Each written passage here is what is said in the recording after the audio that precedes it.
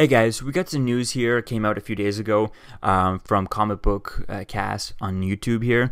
So we're gonna take this with a grain of salt, just because with YouTube channels coming up with news and stuff, it's not always accurate. But I've never seen them have any exclusive before, and yet we'll see where things are gonna go with this. Since I've only been able to find anything about it is from Comic Book Cast. None of the other websites online have even picked this up yet. So it could be really early on, or who knows what this could be. But we'll have to take it as a huge grain of salt, but let's just talk about it anyways, because why not?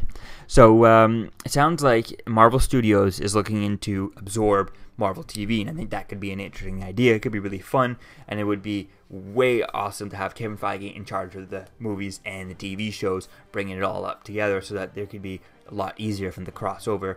With Kevin Feige running both of them, he'd really easily be able to keep track of everything and then be able to bring it and make it a lot easier to cross over. Now, I don't think you're probably going to have, if you had Avengers Infinity War, you bring all the TV guys, the Defenders and Agents of S.H.I.E.L.D. and the Runaways and Cloak and Dagger. You got a movie with like 200, almost 150 characters in there, and there's no way you can keep them all in there.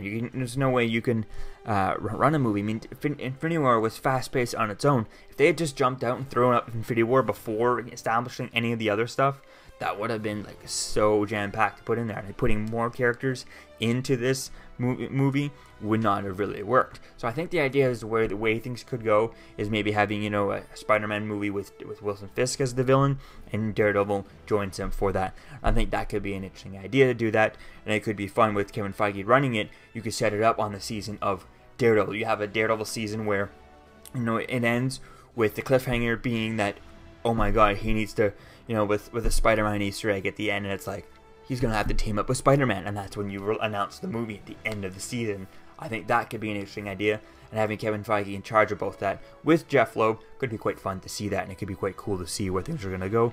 And I feel like Kevin Feige has obviously has a lot more power to not let some things like Iron Fist and Inhumans happen. Again, he would not let those things fly. So I think those things would be really cool to see where things are going to go with that and how things are going to turn out with this story. But for now, we're just going to have to cross our fingers and see what happens with this, because there's only one source talking about it for now. So let me know what you think, guys, about this in the comments below. Do you think it could be real? Do you think it's fake? Let me know what you think about this regarding this tidbit from Comic Book Cast. And I'll see you guys in the next video. Peace out. I'm Captain America, here to talk to you about one of the most valuable traits a soldier or student can have. Subscribing. Sometimes this is the key to victory. Sometimes it leads to very little, and it seems like it's not worth it. And you wonder why you waited so long for something so disappointing. How many more of these? You're still here. Don't forget to like, comment, and subscribe, guys. Peace. It's over.